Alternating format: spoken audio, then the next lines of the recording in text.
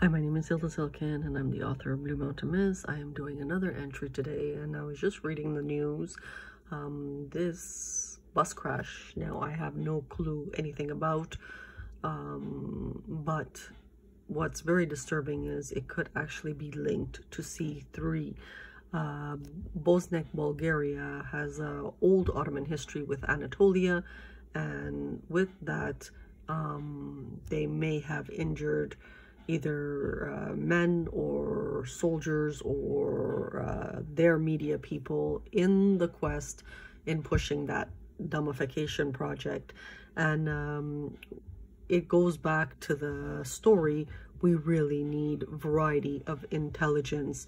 Another theory that was said to me, which is very, very disturbing, is they're killing a lot of men so they can fill their mental institutions and do more tests on women.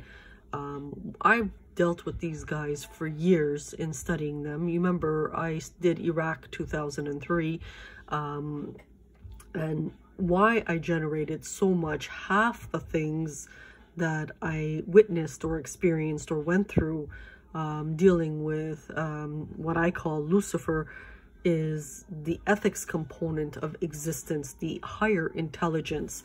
Another disturbing thing that was said to me was they whacked off all the most smartest people and they brought up the dumb people so they can start over again. It's that psychology of old form of governance that we're trying to get rid of.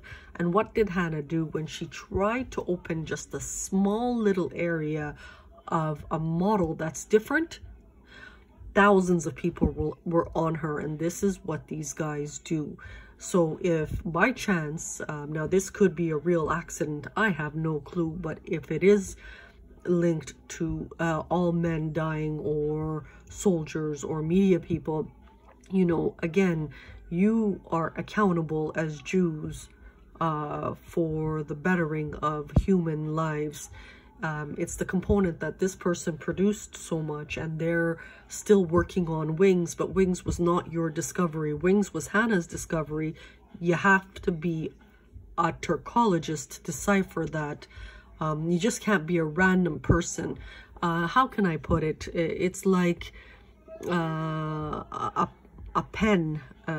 Pens are no big deal today, but the first pen out of the ink feather mode is a big deal for humanity. Hannah's now mid-55. You know, she's dealt with these guys for years, but these are the kind of things she is fighting.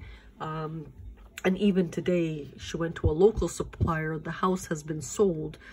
Certain things, which is a plumber by the name of Reed in North Markham, even things like that, he's been there eons. His father's been there, his father's father's been there, as far as I know. Like, he's been there for a while. It's very, very disturbing, some of the things that have occurred in Canada and in the globe. And I'm trying to sort of link the pieces together on the ethics component of how we exist. Why do they do stuff like that? They possibly need a news run for the media. We have to really reevaluate how we exist, and that's the key of this person here. So starting from the age of 10 to now, running after these guys, running after certain people for ethics, it has never stopped because of things she's witnessed, and some of it has been absolutely horrific. So this is another entry today. Thank you and have a good day.